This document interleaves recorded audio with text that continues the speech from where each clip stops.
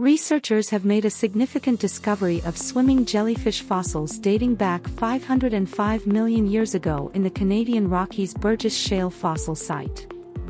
The fossils belong to a previously unknown species called Burgessomedusa phasmiformis, revealing the advanced evolution of these ancient creatures.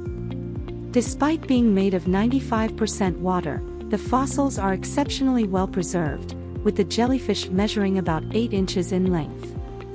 The finding sheds light on the early existence of large, swimming bell-shaped jellyfish more than 500 million years ago. While fossilized polyps have been found dating back 560 million years, tracing the origins of free-swimming jellyfish has been challenging.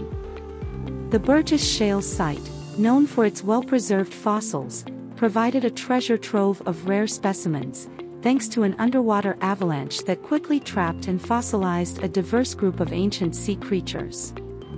The study of these fossils has led to a deeper understanding of the ancient food chain, revealing that Burgessomedusa phasmiformis was likely an efficient swimming predator with 90 finger-like tentacles capable of grabbing prey.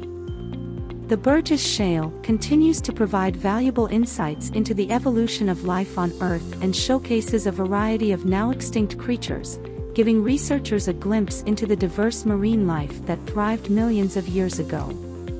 The discovery adds another fascinating lineage of animals to the Burgess Shale's collection and highlights the complexity of Cambrian food webs.